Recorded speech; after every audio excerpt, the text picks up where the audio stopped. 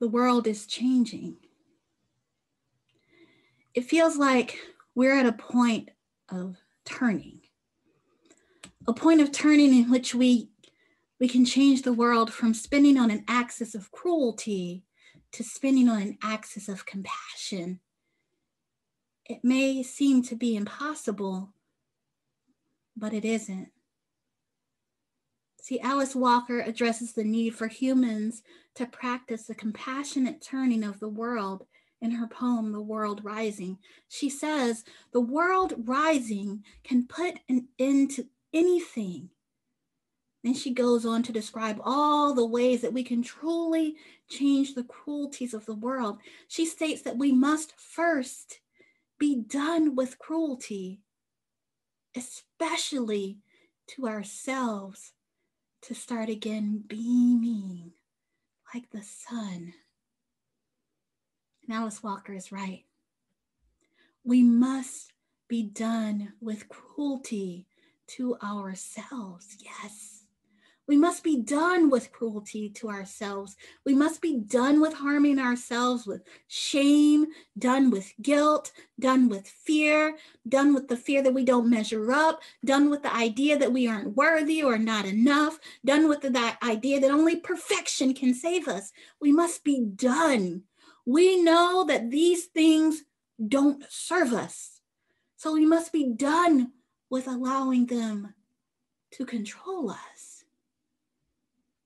And we cognitively understand that perfection is unattainable, yet we constantly are in a race to be the most perfect. Do you remember when you decided that perfection was the goal of any pursuit that you took? Because I do. I was about 7 or 8 years old, and I got the highest grade on my spelling test. It was a 98. And I raced home to tell my mom about my top score. I was excited. And she looked at the test, and she said, well, yeah, it's good. But I wonder how much better you feel if you got the last 2 points. 100 beats a 98 any day. I was crushed.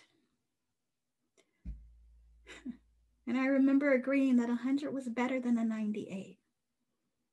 I walked past the trash can on the way to my room, and I threw the paper away. All of a sudden, a 98 became a failure. And from that point on, if it wasn't 100, I felt that nagging feeling of regret. If I had only done better, it would be perfect.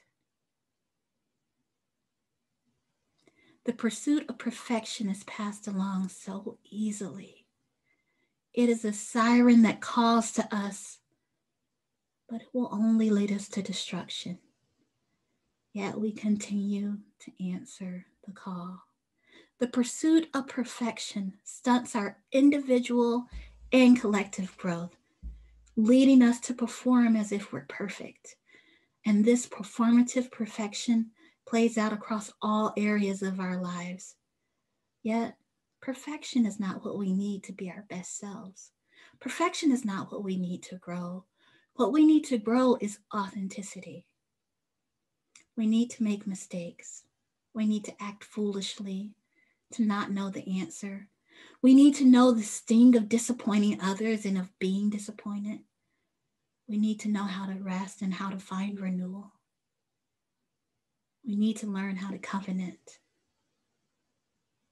You see, there's no space in covenant for perfection. We need a theology. We need a theology of covenant. And Unitarian Universalist minister Gretchen Haley states that covenantal theology doesn't just say that we become human through our promises. And she's right. Covenantal theology understands that we will support each other, that we will honor that we are autonomous people with varying beliefs and that we have agreed upon ways of behaving with each other. Covenantal theology tells us that we will break our promises to each other and somehow find ways to reconnect and begin again. Living in covenant is the way that we are living into our UU tradition. And how do we live into covenantal theology in these times? How do we live into covenantal theology as over 2.5 million, over 2.5 million people have died from COVID-19 in the world? And as natural disasters are battering our ecosystems, and as militarized police forces are unleashed on protesters and indigenous people are disappearing from neighborhoods in the thousands, as Black and brown people or differently able people are being killed and maimed and discarded by institutions, and as immigrant women are being sterilized against their consent, and immigrant children are being removed from their parents and lost, and as just LGBTQIA people are just stripped of any opportunity to have national laws that protect their families and their housing and their employment, and jobs are lost and homelessness is rising and the numbers of people are going hungry all over the country are exploding. How can we have anything less than perfection all over this world to save us? How can we? How can we believe that covenantal theology can renew us? How? Yet we know that it can because we live it. We live it every day. How many times have you misspoken and been given the grace of forgiveness? How many times have you made a mistake and been allowed to fix it? How many times have you learned, not practiced what you learned at all, and been reminded of your transgression? This is how we begin again in love. We practice this covenantal theology in our homes, in our friendships, in our partnerships, and in our families. And I am challenging you to practice this covenantal theology with yourself and with others in your social justice communities, in your congregations, and in our larger world. I'm asking that you ponder what it means to build a loving world. And does that mean that I'm asking you to forgive without forethought, or that you accept the bad behaviors of others? No, I'm not asking you to do that. That's not okay. That is not okay. I am asking that you evaluate what the kindest action is in the moment. I'm asking you, how can you respond covenantally? Because kindness does not mean niceness. And I want you to say this with me at home. Kindness does not mean niceness. To be kind, we must consider how the action of speaking or acting will help ourselves or help others. That's it. I'm asking that you examine how your response promotes the ideals of the world that you seek. I'm not telling you to be unkind and allow people just to trample your boundaries. That is breaking the covenant that I hope that you've made with yourself to be treated with as a person with worth that you are.